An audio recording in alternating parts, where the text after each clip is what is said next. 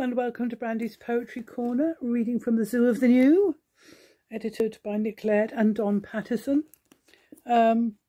This poem is called Dolor, as in dolorous, sad, that kind of dollar, not as in dollar, a dollar bill or anything like that. And it's about working in a really boring office, which many of us probably have done from time to time in our lives. So this is called Dolor, and it's by Theodore Rothke.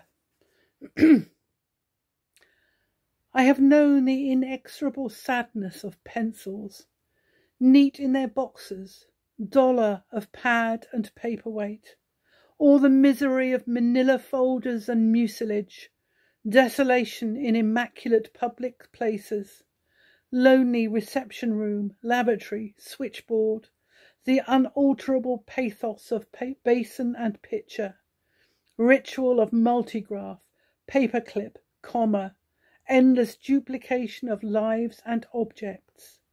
And I have seen dust from the walls of institutions finer than flour, alive, more dangerous than silica, sift almost invisible through long afternoons of tedium, dropping a fine film on nails and delicate eyebrows, glazing the pale hair, the duplicate grey standard faces.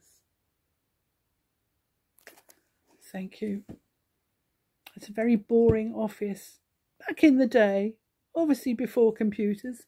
Don't know that they're a lot better now, some kinds of offices.